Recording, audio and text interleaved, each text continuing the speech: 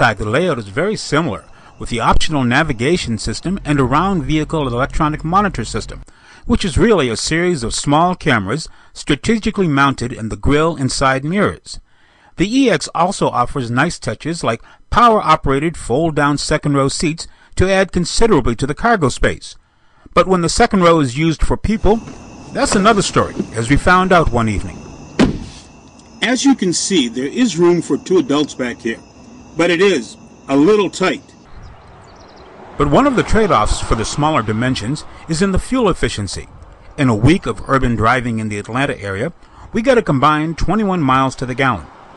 While no one wants to admit it, the EX is basically a reworking of the station wagon, with a lot of luxury features. This is Greg Morrison.